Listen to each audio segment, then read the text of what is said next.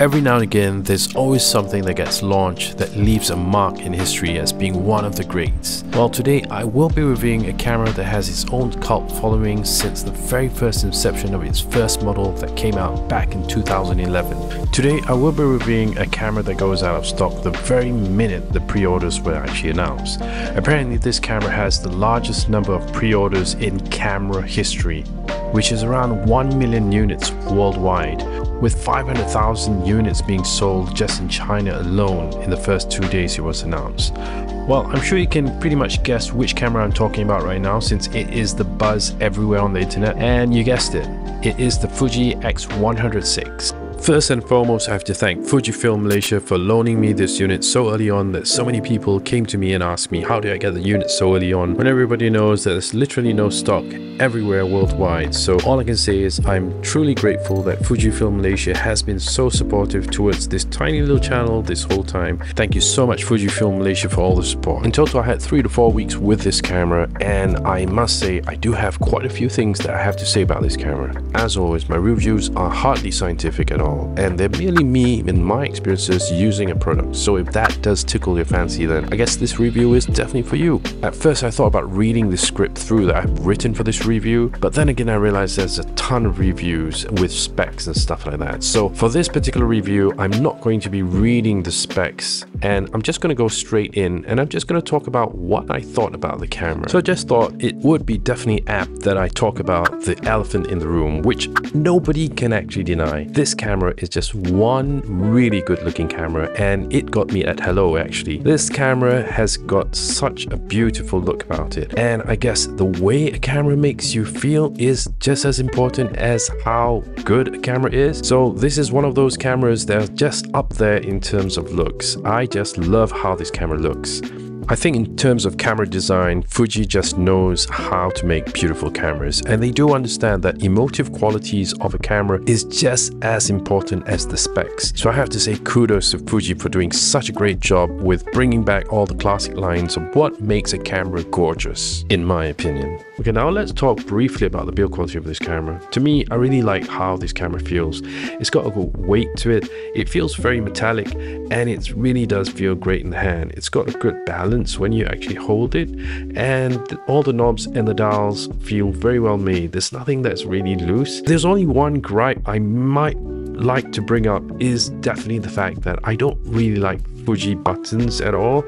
That's why I have actually used a custom button with this camera, because I do find that the button, the shutter button, is kind of a bit squishy. So I don't really like that feeling, you know, you don't really have that confidence when you're actually pressing the button. And that's why I have been using a custom shutter button for quite some time now, even for my X-T5, simply because I don't really have that inspiring feeling every time I click on the standard button that comes with the cameras. So yeah, I mean, it's something that is quite personal. For me, I prefer the button feeling a bit more higher and not too short when I'm actually pressing it. Well, anyway, it is something that's quite personal, so your opinions might vary. Right now, since we've already talked about the build quality, now I think it's probably the best time to talk about what was it really like using this camera. I guess the main thing that I really love about this camera is definitely its size. It is just so light, and it's so easy to bring around every day. You know, it's one of those cameras that I don't really have to think twice to bring it. It's just so easy to bring around. And the best part about this camera is that I don't get any fuss from security guards whenever I'm snapping with this camera. It just looks like a touristy camera that is probably not a serious camera. So I do like the fact that this camera is so stealthy, and I can really get around shooting stuff without people really noticing me so much. So I think that this has to be one of the best things about this camera. In my opinion, I just think that this camera is just made for the streets. I mean, literally, it is a street photographer's dream camera to me,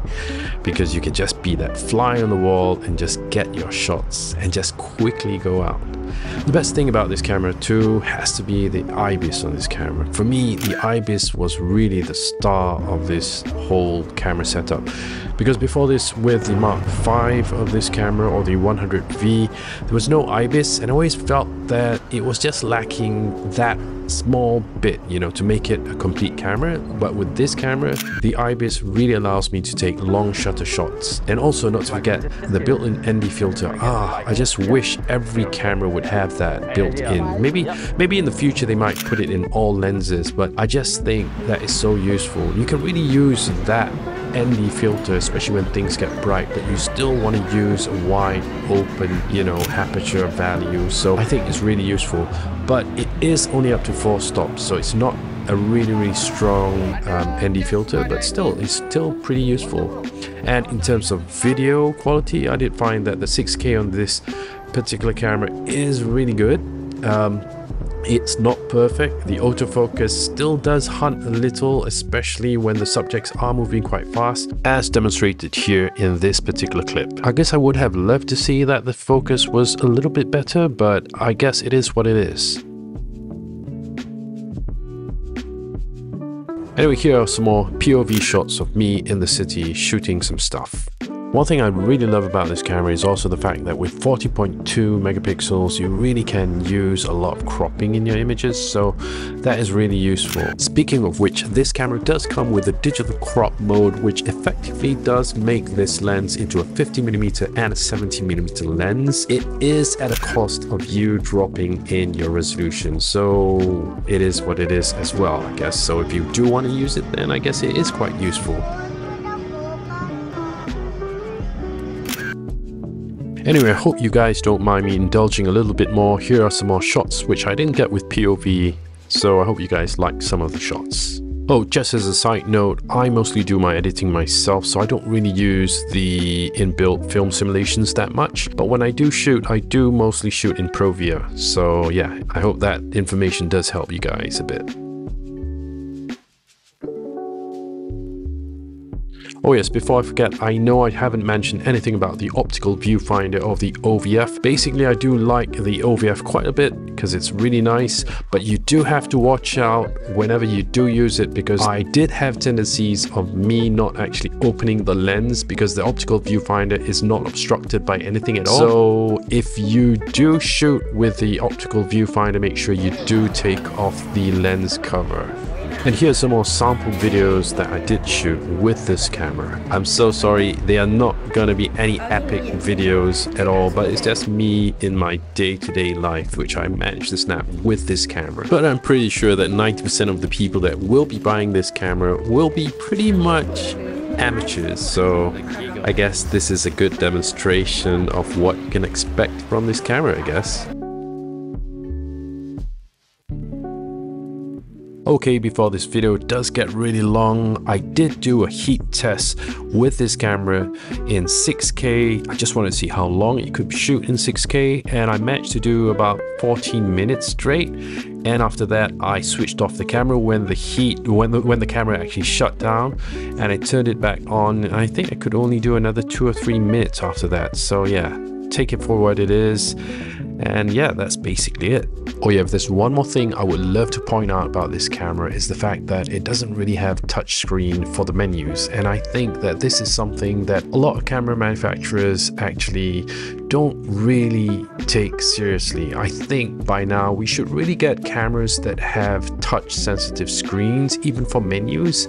So yeah, I hope Fuji does take this point in. And finally, it wouldn't be Fuji if I didn't mention any film simulations. I do like the film simulations, but generally I did most of my shots in Provia. There is also a brand new film simulation that comes with this camera, which is Real Ace, and I did find it to be quite nice. Anyway, that's just my little sharing with you guys on this camera after using it for about a month. So what are my conclusions after using this camera? Well, I think this camera is such a good all-rounder that it just does a lot of things pretty well. I mean, for its package, I think it's a really good portrait camera if you want to use it for that. I mean, you get really good environmental portraits with this kind of focal length, which is equivalent to a 35mm focal length.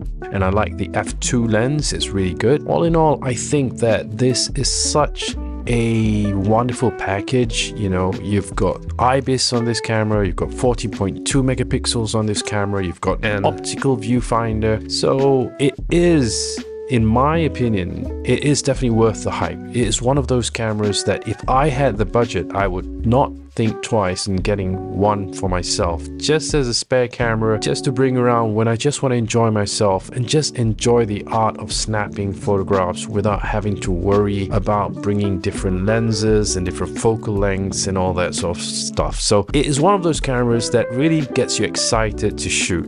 And if a camera can get you excited to shoot, I guess that should really be something that is good. You know, I mean, any camera that gets you excited will ultimately get you snapping more, and it will also ultimately get you inspired to shoot better shots. And that's honestly what I truly feel. How a camera makes you feel does definitely affect the way you shoot. Anyway, that's my quick take on the Fuji X100VI. I hope you did find this review helpful. If you did, please don't forget to give me a like, comment, and subscribe for all my algorithms to work. Also, do check out all the links in the description down below for all the gears that I use to make these videos. Alright then, see you guys in the next review or video.